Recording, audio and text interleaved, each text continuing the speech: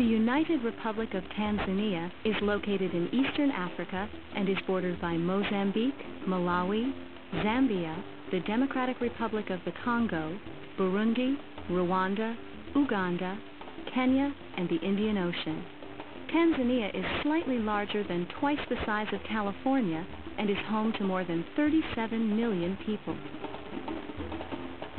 The northern border of Tanzania is dominated by Lake Victoria.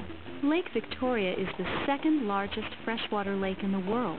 It's also one of the main sources of water for the Nile River.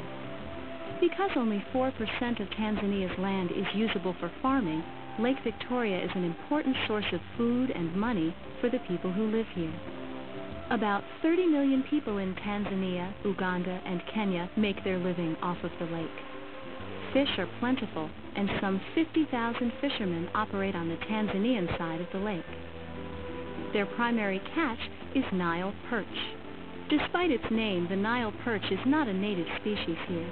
It was introduced in the late 1950s. The Nile perch is a hungry predator that feeds mainly on smaller fish and can grow up to 6 feet long and weigh up to 300 pounds. While the perch in Lake Victoria are generally much smaller, they make up about 80% of each day's catch.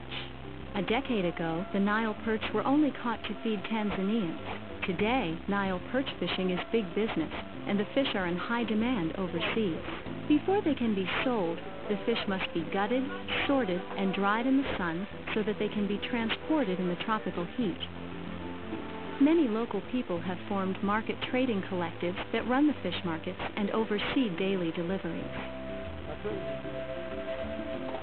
Although the perch have benefited the fishermen and exporters, many others fear that the perch and the fishing industry that has been built around them may be doing more harm than good.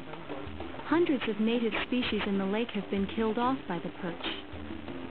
And the perch themselves are getting smaller because they are running out of food.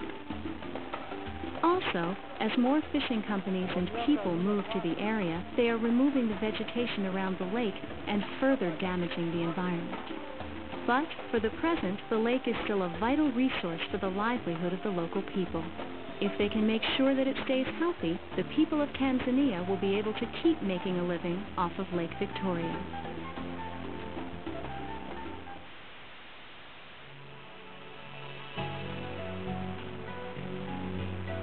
How are the Nile perch in Lake Victoria both good and bad for the region? How can the people of Tanzania ensure the health of Lake Victoria?